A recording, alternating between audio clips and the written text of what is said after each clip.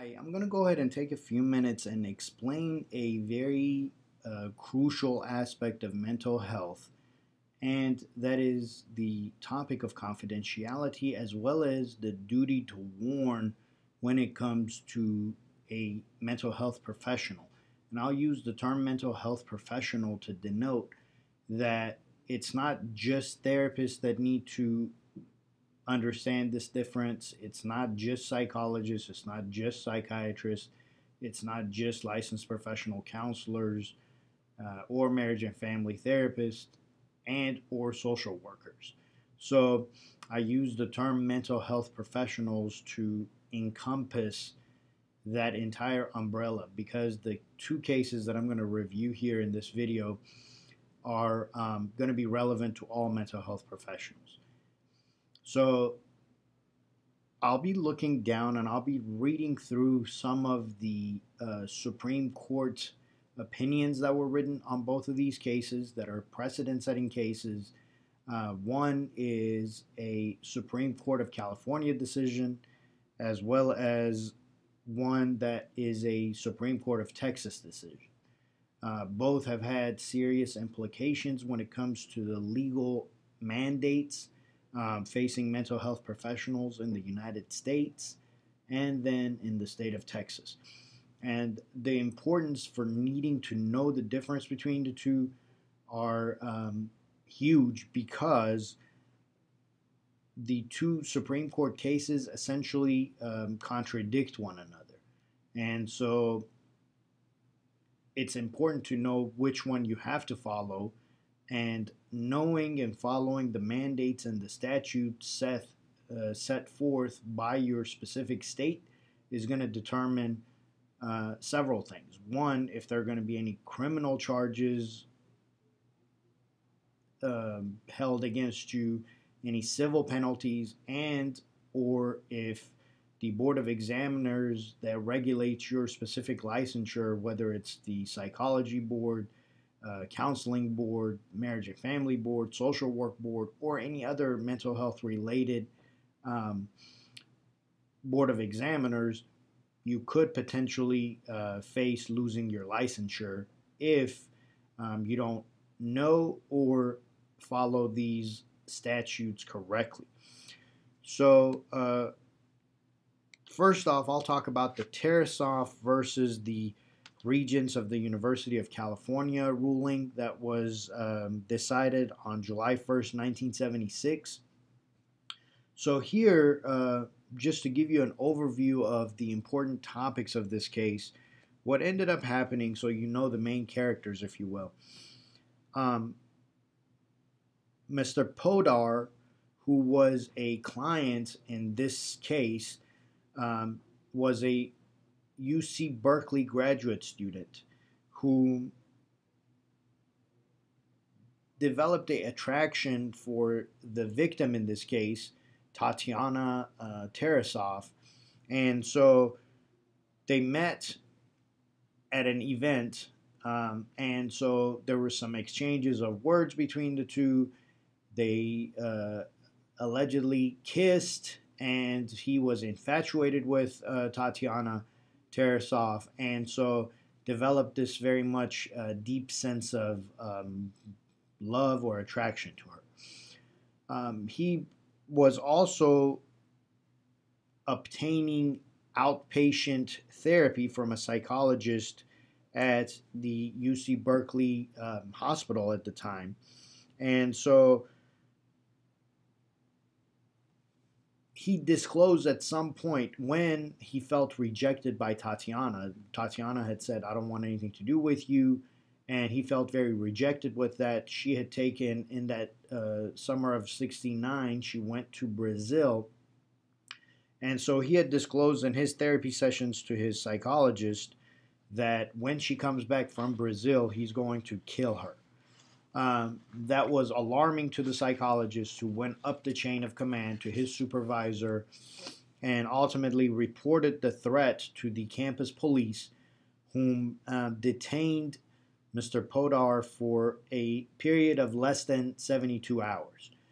And that's important to note because that puts the burden on the law enforcement if they kept somebody for less than 24 hours, or rather less than 72 hours, or they kept them more than that time period.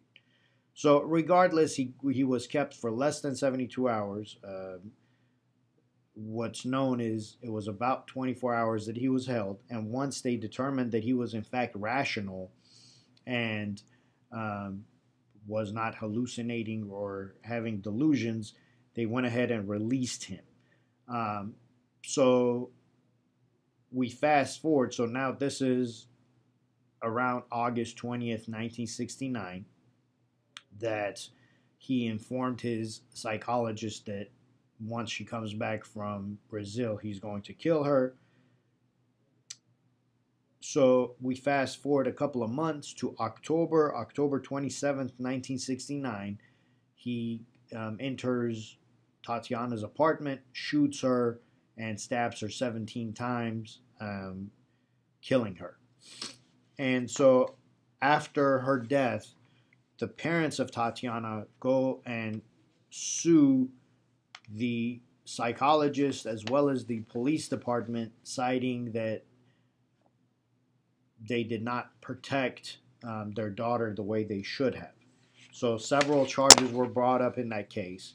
Uh, Four of them specifically. One was that there was a failure to detain a dangerous patient. That was one of the charges. The second charge was there was a failure to warn on a dangerous patient. Um, then the third charge was that there was an abandonment of a dangerous patient. And last but not least, that there was a breach of primary duty to patient and the public. So these were the charges that were filed because the mental health professionals had released Podar less than 72 hours. The Supreme Court of California ruled that the law enforcement had no liability here, and that the liability went back to the mental health professionals. Long story short, the ruling as it came down from the Supreme Court of California was that, in fact, the mental health professionals had a duty to warn the victim and or other individuals identified as a potential victim in this case, as the parents were alleging that they should have informed either the parents or Tatiana herself that there is a threat made against your life, and so therefore you need to know to be able to protect yourself. Well, the mental health professionals in this case, their defense was, we did not know Tatiana. We don't have a relationship established with Tatiana. So why are we to make disclosures about Tatiana to whoever identified victim is, because that breaches the confidentiality that Podar here had, which is one of our utmost important factors that we always need to keep in mind. The confidentiality of a patient or a client is of utmost importance because it creates a sense of confidence for our profession to even continue to do the uh, job or the duties that it's tasked with. Uh, Regardless, the Supreme Court of California ruled against that being the case and said that no, mental health professionals in fact have the duty to warn not only the potential victim but also law enforcement, and ensure that the public is safe as well. So one of the things that they noted in that case was that, if I can find it, yes, that they cited in their opinion piece was that the protective privilege ends where the public peril begins. So the justices wrote that yes, you do have confidentiality. However, that confidentiality and or privilege ends where there is a public threat.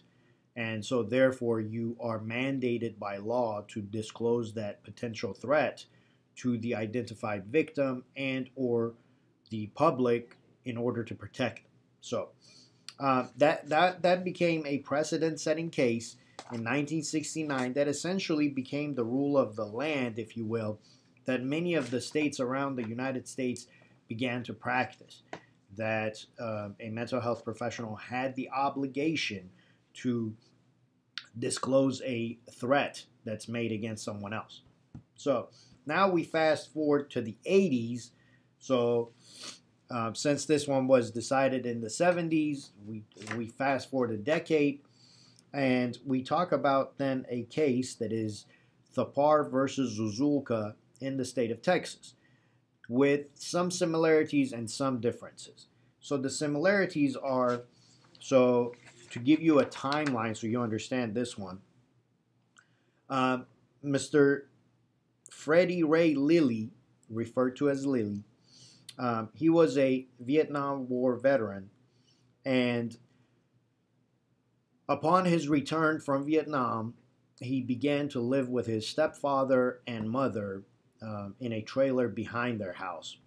And so he began getting volunteer treatment, which was diagnosed by the psychiatrist, Dr. Thapar here, and was diagnosed with moderate to severe PTSD. He disclosed that he would have nightmares, flashbacks, paranoia, and things like that.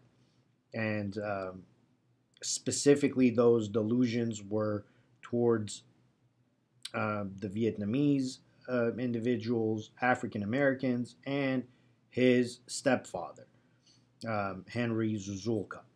Okay, so there were a couple of incidents between 1985 and 1988 when Lilly killed Zuzulka, his stepfather. So in that 3-year period, there were several admissions to a psychiatric facility. So he was first admitted in July of 1985. Then he was discharged. He was then readmitted again in July of 1986. And a month later, he was discharged. Then he struggled with alcohol abuse and substance abuse during that time period. So he was again readmitted 3 times in 1987. And in 1988, he was admitted again another 2 times to the psychiatric facility. And in August of 1988, the doctor had noted in her notes that Lilly had disclosed that he had homicidal ideation and wanted to kill his stepfather. But further in the notes, it was notated that no, he had really decided not to kill the stepfather, even though that's how he was feeling. So we move forward, September 28th, 1988. Mr. Lilly carries out his plans and kills stepfather. And then the deceased's wife, so here Mrs. Zuzulka, who was the mother of Freddie Lilly, sues Thapar, the psychiatrist, saying that she also had a duty to warn not only Mr. Zuzulka, the stepfather, but also potentially her as the mother of Freddie, because here, as a result of what had happened and Thapar's failure to warn them, she had now lost her son as well as her husband. So this court case went several years back and forth before it finally landed in front of the Texas Supreme Court, and the case was finally decided on June 24th, 1999.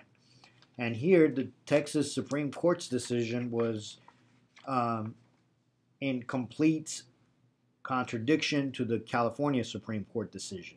So if you recall, the California Supreme Court decision was that the mental health professional had an obligation and a mandate to disclose a threat. The Supreme Court of Texas ultimately decided that no, in the state of Texas, confidentiality precedes all else, and the mental health professional though by the legislature already set, legislation already set in the state of Texas, is allowed by law to disclose potential threats. However, there is no common law that says that they are mandated to or required to disclose a potential threat about a situation to anybody, whether or not the party is involved in the therapeutic relationship. So the concerns that the Supreme Court of Texas brought up was that what ends up happening in the situation if we mandate the mental health professional to disclose, we're in fact telling them to breach confidentiality, which will invite the client or the patient to then sue the client or sue the therapist rather. Um, though that was their intent, I think that ended up happening anyway, because as it stands right now in the state of Texas, you are again allowed by law to disclose a potential threat or a duty to warn, if you will. Um, However, you're not required to. So either way it goes, you're still going to be facing the dilemma of potentially getting sued by the client if you do disclose, because they're going to claim breach of confidentiality. And if you don't disclose and they carry out their plans and somebody gets killed, chances are that you're going to get a lawsuit filed against you for negligence and or not carrying out your duty to warn. So this is where we go back to the other video that I'd recorded earlier and the discrepancy that exists between code of ethics as well as laws and statutes. As you can very clearly see, legally, there are two different rulings here. In California, you are mandated by law to disclose, and if you don't disclose, then you're going to be facing criminal charges and or potentially even civil. In the state of Texas, you don't have any such obligation. So you're free to determine what you want to do, which brings it into the ethical realm for you. What you determine to be most ethical thing to do. What my recommendation would be that you determine what your desire is now that there is no such a case facing you. So determine what is my ethics tell me. Do my ethical guidelines and or my moral obligations tell me that if a client discloses to me a potential plan to kill someone, will I go ahead and disclose that information in both their interests, so you keep them out of jail and you keep them from further criminal and or civil penalties, but also protecting the other third party, whoever the identified victim is? Or do you choose to keep everything confidential and keep it there with your client and then have to defend in court the rationale of why you did not disclose the threat to the potential victim and now there was somebody dead? So bottom line, which case do you want to present a defense for? Do you want to A, say I disclosed and therefore so-and-so is alive and sitting in this courthouse, or B, no, I kept my right to keep this information confidential and therefore so-and-so is dead, but I had no liability or obligation to that person as they were not my client and this person sitting in front of me was. So that's a determination that you'll have to make, and I don't want to feed you one way or another, so I'll leave you with that. However, I will say one more thing, and this is also a very, very crucial aspect of clinical mental health practice, and that is this is where your informed consent and your service agreement with a client becomes of utmost importance, because you could clearly lay out your specific policies and or agendas right there. So you could put where there are limits of confidentiality in your informed consent, and if you have put the client on notice that if they do threaten to harm someone or kill someone and or do anything like that, that you will disclose this information to a third party. That way, you're essentially protecting yourself from the potential lawsuit that might come from your client saying that there was a breach of confidentiality, because in fact you have informed them that if that's what they disclose to you, you reserve the right to go ahead and disclose that information to a third party for both protecting them as well as protecting the public and or whoever the individuals might be. So that's very, very much crucial that you have your informed consent and service agreement laid out accurately and correctly from the onset and prior to the therapy process starting. So, hope this gives you a little bit of a better understanding between the Tarasov case as well as the Thapar versus Zulka case. Um, Obviously, if you're in Texas, you have to follow the Texas law. If you're in California, you have to carry out the California law. And if you happen to be practicing in a different state, make sure you find out what the rules and the statutes of your specific state are as it relates to mental health, um, duty to warn situations. There are 45 states that either require or permit a mental health professional to disclose potential threats. So it just depends on the state that you're in. And if you have any further questions, feel free to email me. You'll see my email at the bottom. And otherwise, have a wonderful day. Take care.